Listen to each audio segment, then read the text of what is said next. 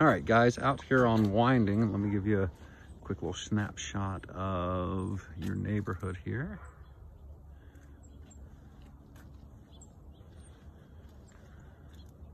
Super cute little neighborhood back here.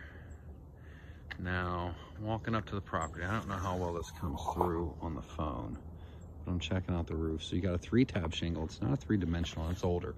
It's definitely older. It's relatively dry up there. You've got a lot of staining.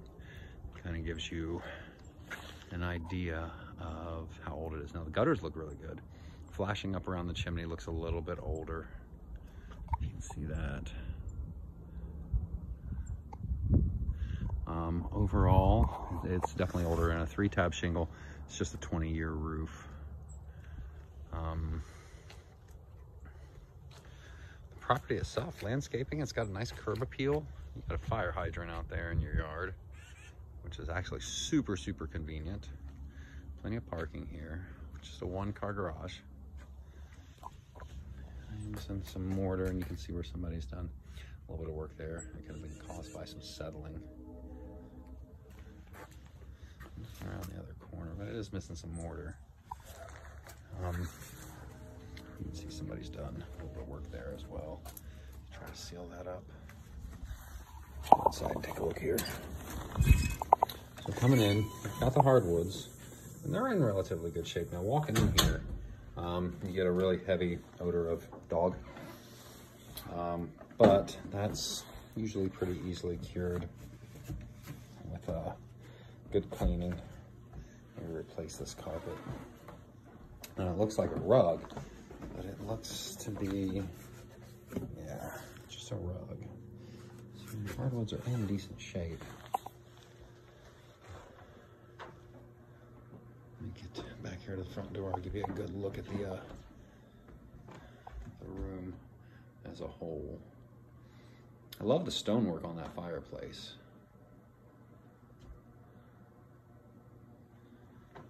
Mosey on in here into our dining and kitchen area. So we're 3 bedrooms, 2 full bathrooms, built in 1956, 1,380 square feet.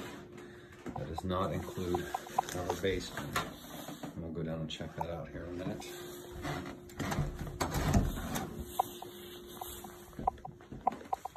So our garage space, super clean garage, really, really clean garage. You got some storage space up there. No attic access. A lot of times you'll see these houses have a drop-down attic access. Not an insulated door, but you do have the safety sensors on it. There's your opener, new-ish. They went ahead and replaced this window here with a vinyl 2-pane. So that's nice. All in all, not bad.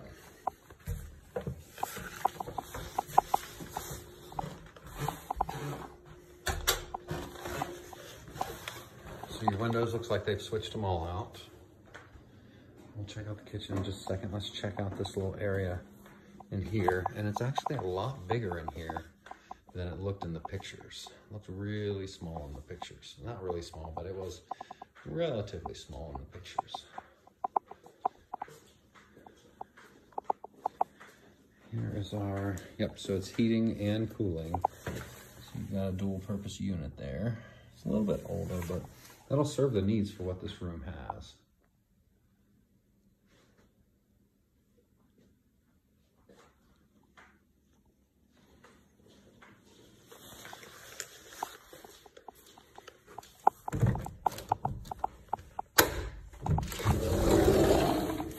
Now, your deck out here is a composite, so this isn't wood. That's a composite material. And really, the only thing you need to do with that is just pressure wash it off from time to time.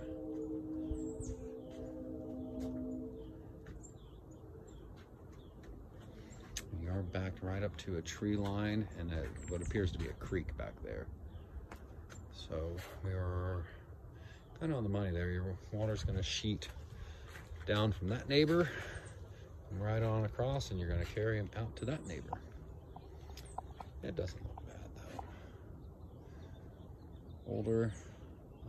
Older meter, so they haven't updated that yet with one of the digital ones. It looks like they've got this fenced off just for the dogs, so I'm going to avoid walking out there because I know there's some landmines out there.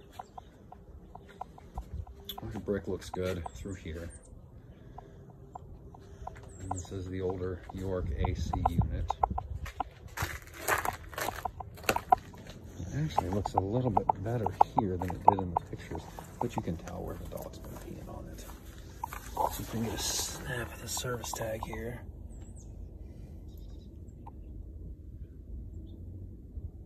(2011), I think. 02 of 2011.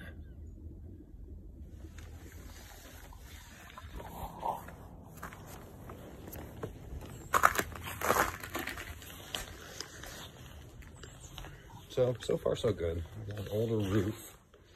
The air conditioner's not terrible, but the dog has been having its way with it.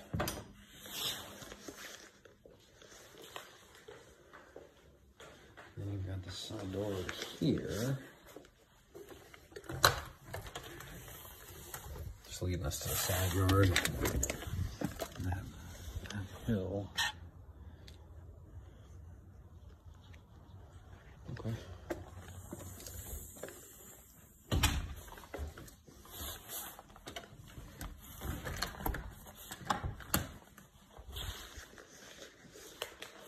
But the temperature difference from the main area into here is not noticeable. So the ambient is staying pretty well balanced. And these are vents.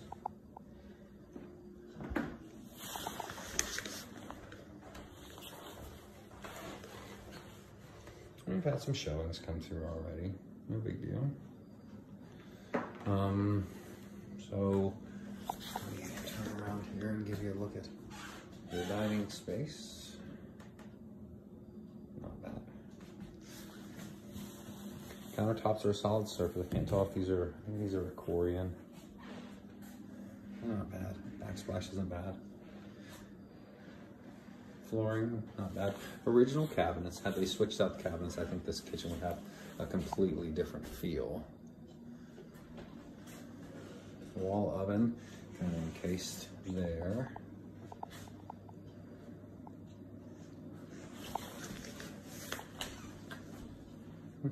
All appliances are included in this one. The gas range is actually a really nice range. Put this light on and see the difference that makes. Not a real big difference, but a nice kitchen all the same. So we are back to the living room on the other side of it. And we'll head down the hallway here, check out our bedrooms. Bathroom here. It's a really good size bathroom. I could kind of tell that from the pictures. That was going to be a good size. It's long.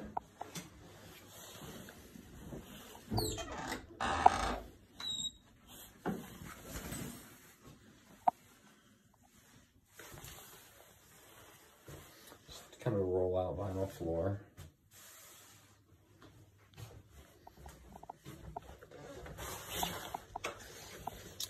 We've got the first bedroom on the left.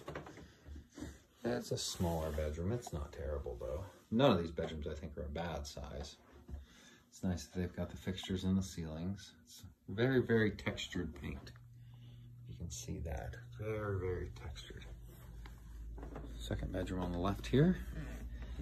Carpet could definitely come up, and you do have hardwoods running all the way through here. So that would be the first thing I personally would do, is just get rid of all the carpets.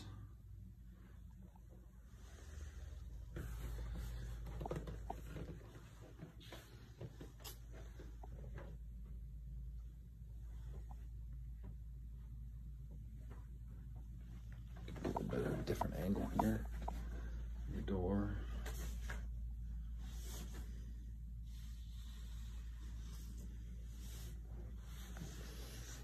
Let's make our way to the basement, and we will check out all of our mechanicals.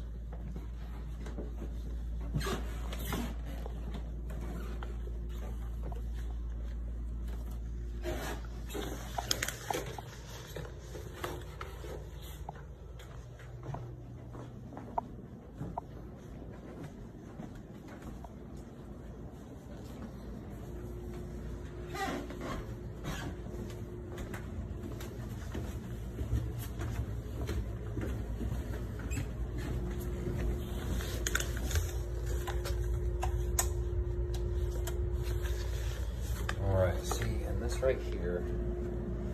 See how the paint has come across all the way down. It's almost like they used dry lock on the walls to abate maybe some water or moisture intrusion. That's usually when I see that.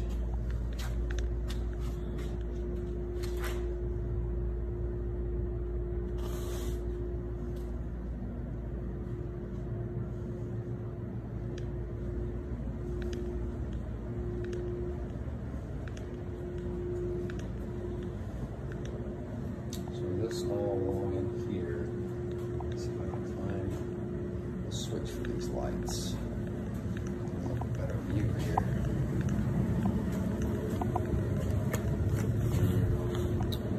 Well, I mean, we've definitely had something here. Whether that was water intrusion, I mean, to me that looks like a water stain that just hasn't ever been cleaned up.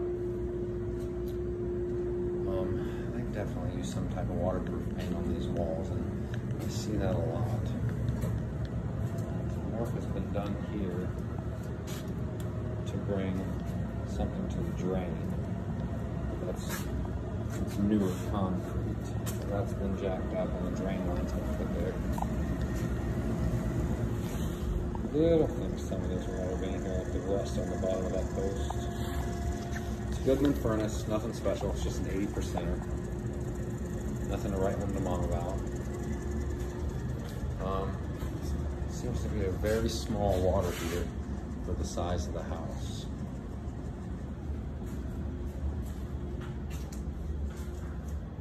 Yeah, they've definitely dried off. You can almost smell it in here.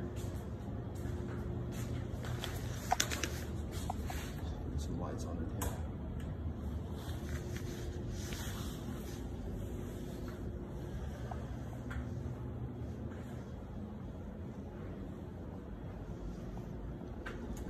Our meter there that we were talking about, and it's a water stain. You can see a little bit of discoloration on that rug. So see some staining there.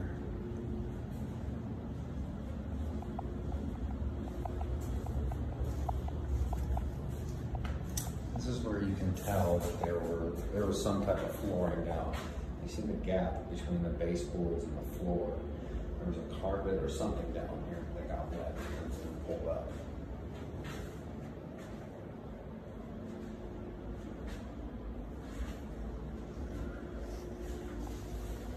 Look right here.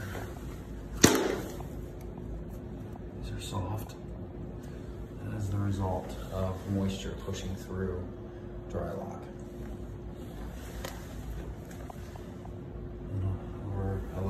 Time. It usually doesn't take long. It's going to start cracking and peeling off from moisture in the wall.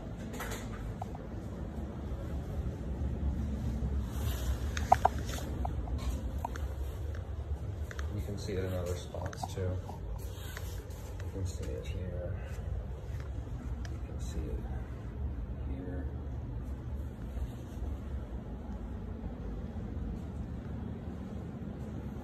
Although it may be dry now, that's not to say that's going to be a long-term fix, because dry lock or any waterproof paint is usually just a band-aid.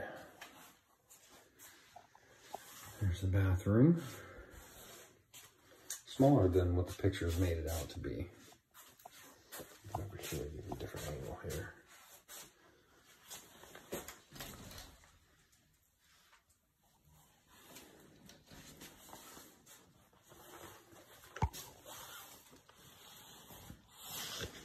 A little disappointing that with two full bathrooms, one of them is not in the master. But not terrible. I think it's nice. You can see a little bit of that deterioration on the bottom of that pole as well. I don't know. It's a nice house. It's a decent house. It needs some updating. Your hardwoods are going to need to be refinished sooner or later. The roof and the concern about the water intrusion. Here's that bubbling again. those are my two biggest concerns.